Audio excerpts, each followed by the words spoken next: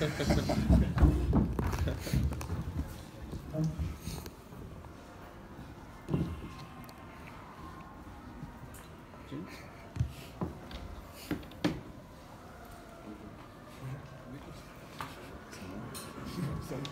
peace.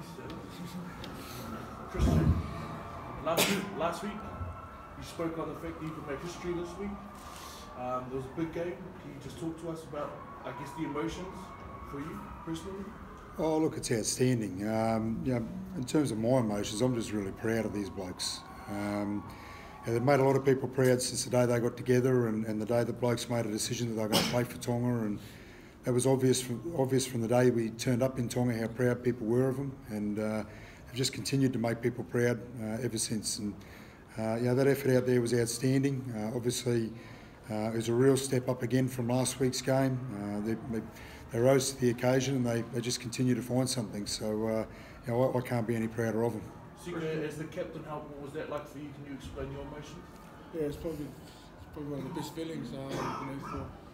To get the win, especially for Tonga against New Zealand. It's, they're a world-class side, and boys done a really good job, and we're lucky enough to come away with the win. But really proud to be a part of this special group. Kristian, you were the one that pointed out no tier 2 team is beating a tier 1 team. For you, what does that mean? Well, look, I don't know what it means for me personally, to be honest. It's as I said before, I'm just really proud of this bunch of blokes. It's more about what it means for them. I'm not Tongan. I'm just here to try and help and try and make Tongan rugby league and these players reach their potential. And this group of blokes are certainly doing that at the moment. And they've got a lot of footy left ahead of them.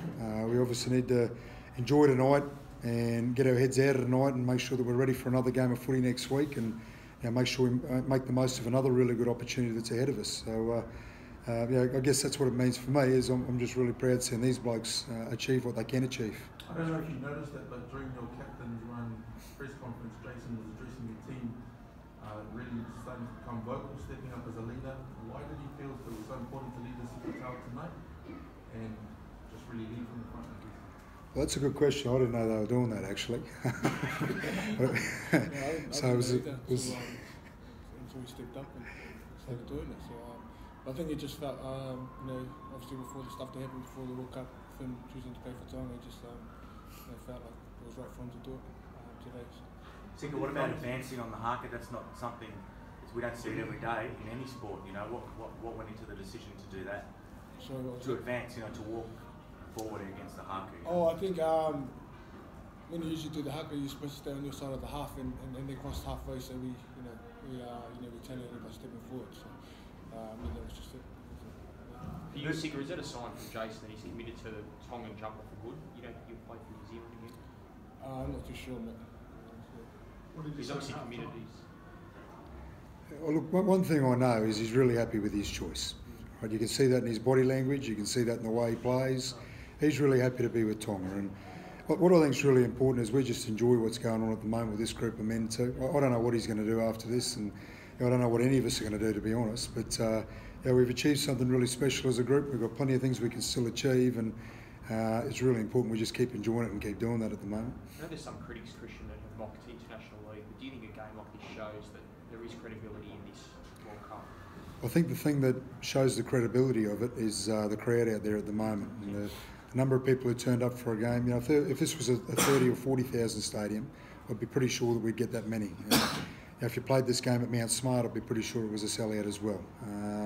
That's what gives it credibility. And I've said before, no one supports each other like the Tongans. They're outstanding. They've shown that every single place we've been, whether it was in Tonga. The reception we had there was overwhelming. When we turned up in New Zealand, it's been the same. Last week was the same. Tonight's the same. They certainly give everything that we're doing credibility. Man, I would have been 11, but this is what the first night of Origin must have been like. I just wonder, why were you the first team to do it? What made you guys so special that you were the first team to be able to do this and knock over a tier 1 country?